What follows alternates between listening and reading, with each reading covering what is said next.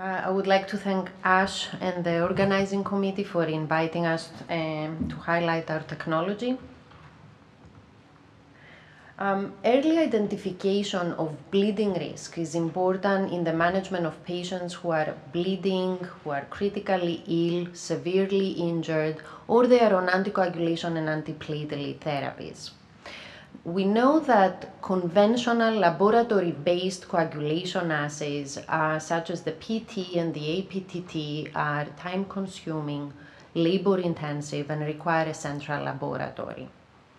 Existing handheld point-of-care devices are used to monitor specific patients, such as the CoaguCheck for monitoring of warfarin anticoagulation. They provide the crude assessment of the coagulation process, such as the iStat device, and they do not account for the contribution of platelets and leukocytes to the hemostatic process.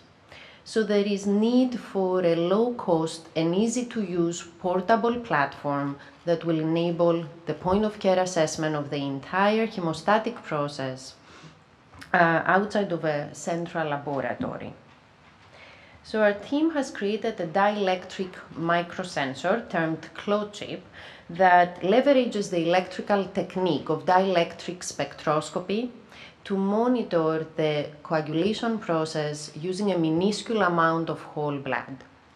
The prototype ClotChip sensor is shown here, and it features a parallel plate capacitive sensing structure with a floating electrode that extracts the dielectric permittivity of blood in a microfluidic chamber.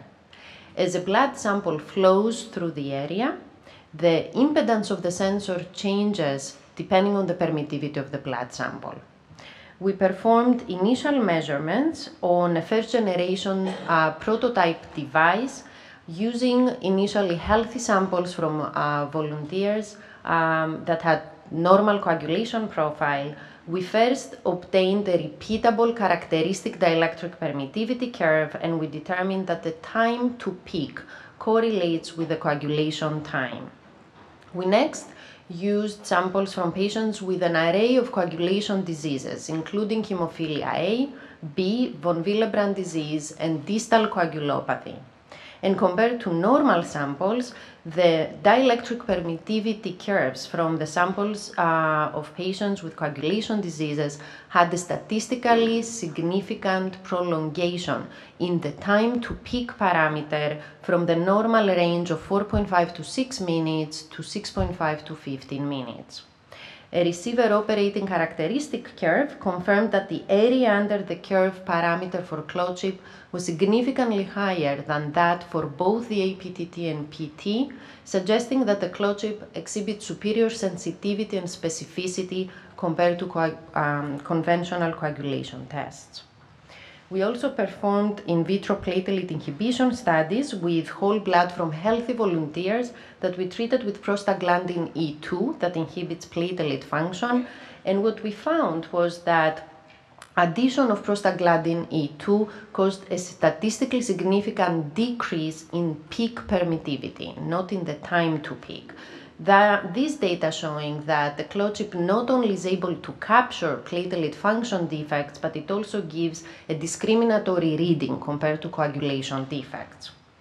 So in summary, ClotChip is a novel microsensor that enables dielectric coagulometry to be performed in whole blood using a minuscule volume of blood. We show that ClotChip readout is sensitive to the entire hemostatic process, including thrombin formation and platelet activation. And these features enable for a comprehensive assessment of hemostasis on a portable platform. On Monday, we're presenting data with the second generation device that we have generated. It consists of chemically inert and fully biocompatible materials. We have early data to show that the ClotChip can measure the anticoagulant effect of target-specific oral anticoagulant agents, and we have expanded our platelet studies to show a strong correlation between the ClotChip readout and parameters of rotational thromboelastometry. Our future plans include a pilot clinical study that opens in early 2017 at the Louis Stokes Cleveland VA Medical Center, specifically determining the clinical utility of the clot chip in measuring the effect of target-specific oral anticoagulant agents. Thank you.